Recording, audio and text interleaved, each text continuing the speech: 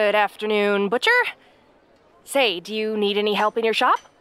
I've got a set of skills that I think would be perfect.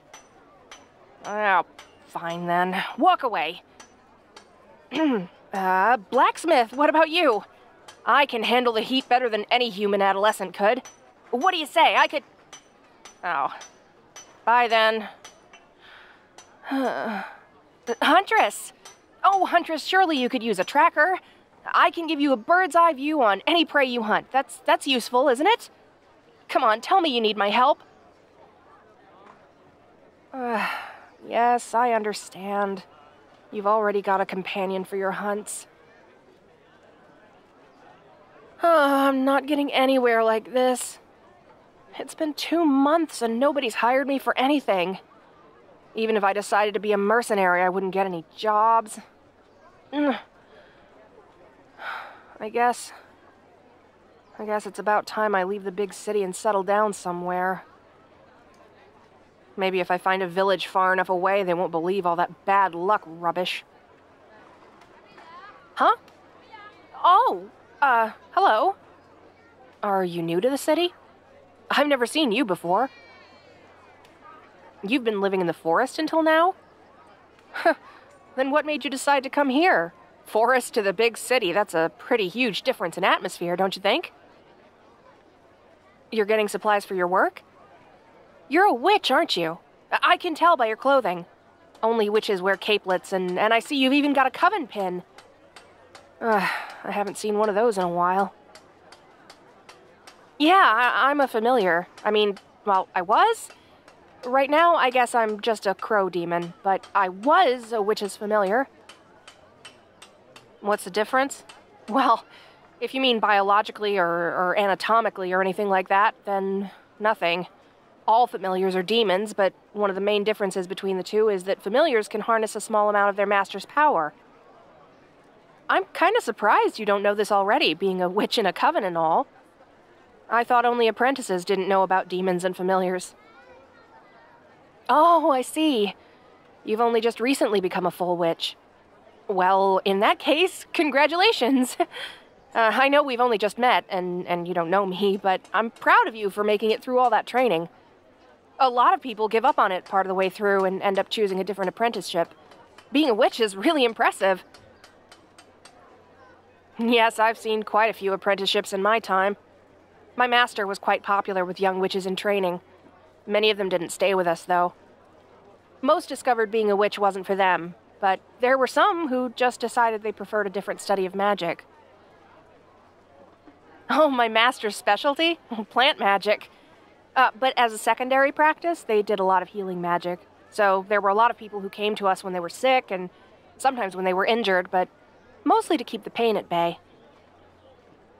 Yeah, not many witches like to take on a secondary practice because it's much more difficult, and the training is already hard enough. But I'll tell you something. Covens will look upon witches who've done more than one practice way more favorably. Oh, you... You want to know what happened to my witch? I guess the past tense did give it away, huh? It wasn't anything crazy or anything like that. They didn't get killed by a witch hunter or something like that, but... They passed away a couple of months ago. Old age, you know? It happens to everybody, eventually. Yeah, I miss them a lot. But I'll always treasure the time the two of us had together. Why am I here? What do you mean? Oh, yeah, that. I couldn't go away when they did. I tried. We were so close, after all. There's no way I couldn't have bonded with them enough, but... Well, sometimes when a witch dies, their familiar doesn't disappear like they're supposed to. There are times when familiars get left behind, and a familiar without a master is considered rogue. And since familiars are demons by origin, well, you can probably figure out how people view rogue demons. Yeah, that's right. We're considered bad luck. Not worth anyone's trouble. They say familiars get left behind because their bond with their master wasn't strong enough, but nobody really knows why some familiars get left behind and others don't. So people don't like to associate with rogue familiars because they're considered cold-hearted. Are they? Well, just like people, some of them are, but most of them aren't. and I'm not just saying that because I am one. So, Witchling, what about you? You look like you'd be able to summon a really powerful familiar. Do you have one? Oh, you don't have a familiar yet? Well, why is that? I thought covens don't accept witches who don't already have one. Oh, I see. You're having trouble deciding what kind of familiar you'd like to summon? I didn't even know that was how it worked. I always thought that you witches perform your summoning ritual and the perfect familiar just sort of showed up. Oh, you can choose the type of animal demon you summon. I didn't know that at all. So then, how does the perfect familiar for you end up getting summoned? It's a witch's life energy and mana that demons are attracted to? Huh, that must be why bonds tend to form so easily. So, what sorts of animals did you have in mind? Oh, those are really good options. And I can see why you're having trouble. It is one of the most important decisions of your career, after all. Sure, some witches will have enough mana in them to summon 10 familiars, but that's pretty rare. Most can only have 2 or 3. That's why beast tamers are so coveted, especially around these parts. They're the only ones who have enough extra mana to summon so many. But it takes years to get enough mana stored up in someone to even summon one familiar, because it's almost like sharing a part of yourself with a demon. Oh, don't worry, I'm sure you'll be able to figure out the perfect choice for you. And remember, you aren't just limited to the traditional kinds of animals. Cats, wolves, and birds are pretty popular, but there's even different kinds of those. And there are so many other animals, like bears, iguanas, rabbits. You just need to find out what would best suit your needs. Take me, for instance. I'm a crow familiar. Since my master performed plant magic, they needed quick help with tending the gardens, collecting herbs, scaring away pests, and, spreading seeds around. But someone like me can do a lot more than that. Even without a witch's mana, I can search for danger by sky, and blending in with other crows means I can also communicate with them. And that's pretty great when you need information from several towns away. What about when I have a master? Oh, that's the best of all. Not only do you have a sense of duty and purpose, but you can also use a portion of their power. I'm most familiar with plant magic and a little bit of healing, but you don't get to keep those abilities once your witch dies. If a new witch is willing to become your new master, then you form a bond with them, which allows you to use whatever power they've created for themselves as their own.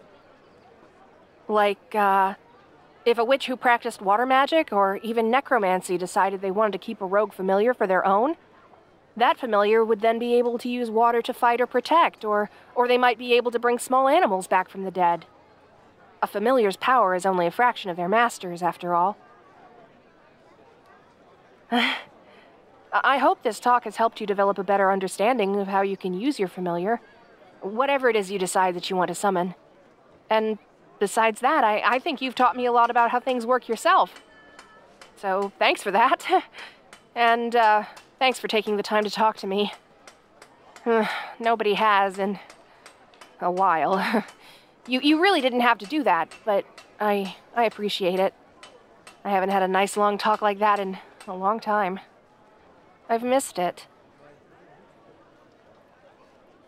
Then, well, I guess I'll be seeing you. It was nice to meet you, and... What? You want me to come with you? But aren't you afraid that spending more time with me will give you bad luck? Everyone thinks so, and it doesn't help that I'm a crow.